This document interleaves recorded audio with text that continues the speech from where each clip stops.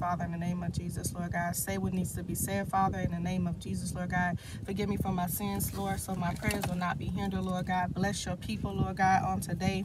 In Jesus' mighty name we pray, amen.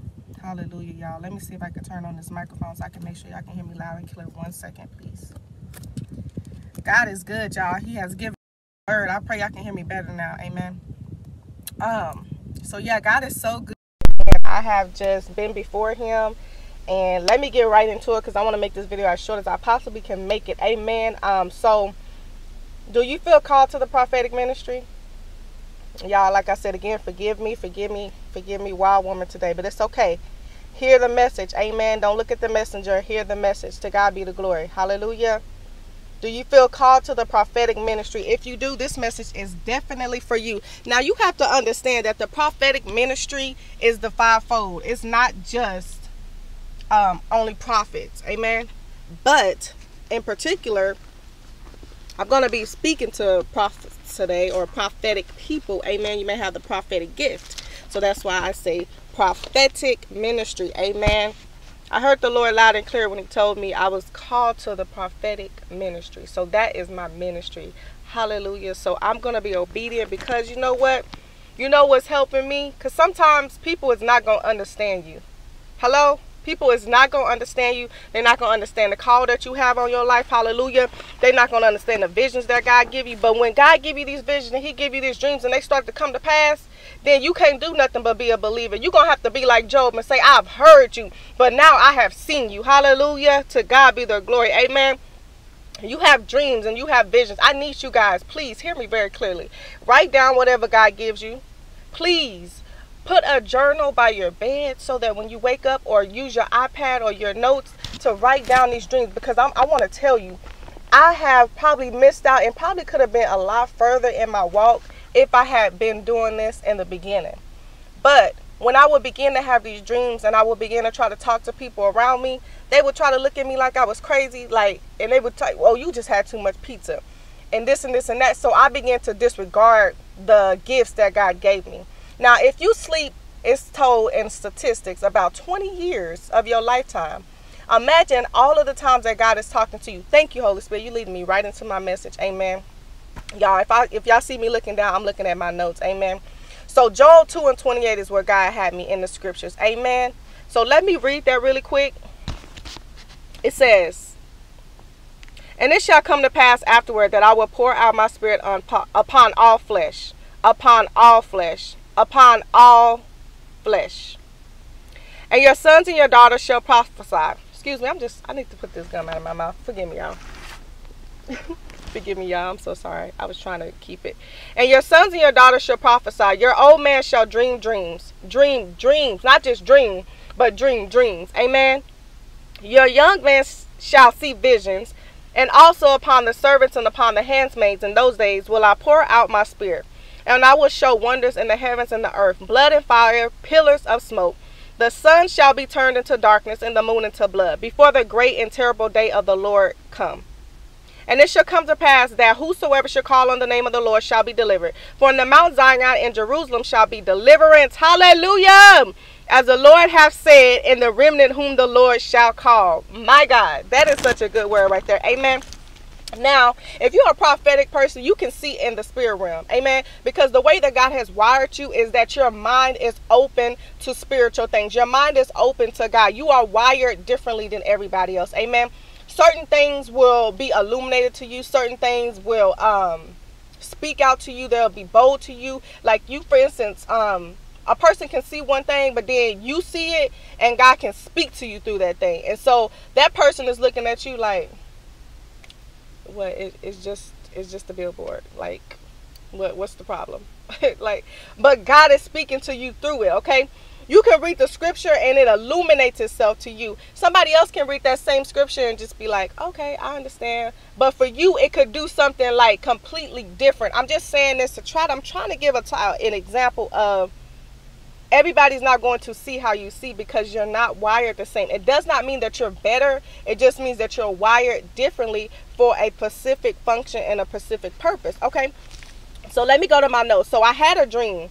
Okay, I had a dream. That's what led me to Joel 2:28. And then after that, I kept on seeing, a couple of times actually, I was seeing Joel. And I'm like, okay, God, you must want me to go to Joel, right? And sometimes as a prophetic person, you will try to be like Jonah. Come on now. I got to talk to my people. I got to talk to my people. You'll try to run from who you are. But God said there ain't no running from me. There's no running from that purpose and that call that he put on your life. Amen. You are who you are. You cannot change that. Amen. So I come on here to do this because God says I want a company of prophets. I want my prophets to get together. I want my prophetic people to get together. I want my evangelists to get together. I want my healing ministers to get together. Amen.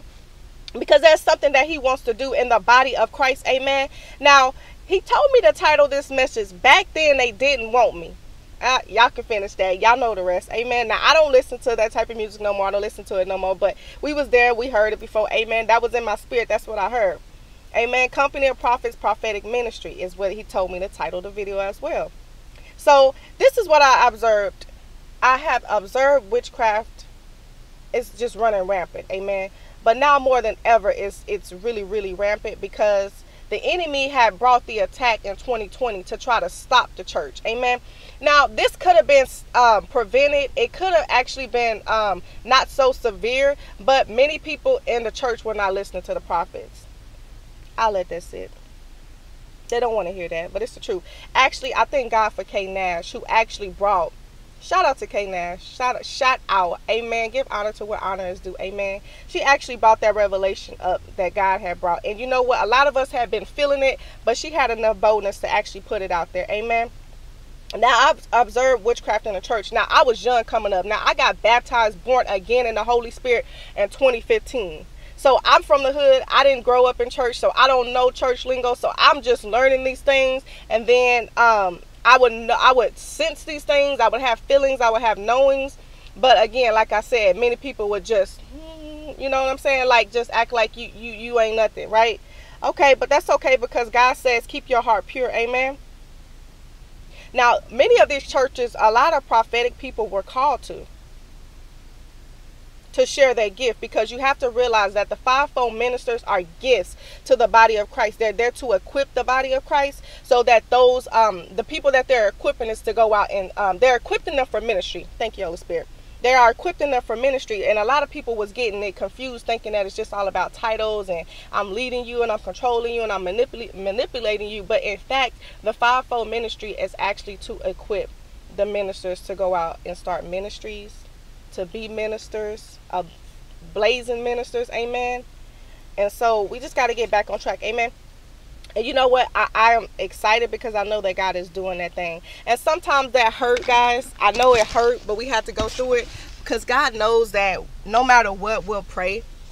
His prophetic people will pray, amen. And the devil thinks that he's doing something, but he don't even realize that he's only pushing more so God's purpose. Now, it may take a little bit longer. He may try to hinder it, but God is still going to prevail. Hallelujah. I hope that my ear is not getting in the way. So, this is what I wrote. Let me go back to my notes so I can stay on track. So, the Jezebelic spirit or witchcraft or manipulative controlling spirit will interrupt the plan of God to push the prophets or the gift out, thus slowing the move of God. But God, enemy meant bad, but God turned it around for our good. You have to be like Joseph. You have to be like Job. So they went through the same type of things because they were prophetic. But what happened is God told these individuals that were hurt, that were done wrong, to turn around and pray for these individuals or bless the people that cursed them. Bless the people that did them wrong. Bless the people that meant bad for them. Amen. So as a prophetic person, God wants me to tell you that you have to be mature. You have to get healed. You have to go through a healing and deliverance, you know, like I would say seasonally, every 3 to 4 months, and even more than that if you need it, depending on the magnitude of your ministry, depending on how many people you are touching. Come on, somebody, because there's fiery darts that the enemy is throwing at you. Think that the devil ain't trying to smash your head in? You think the devil want to see you prevail? You think that the devil ain't sending witches against you? Come on, somebody.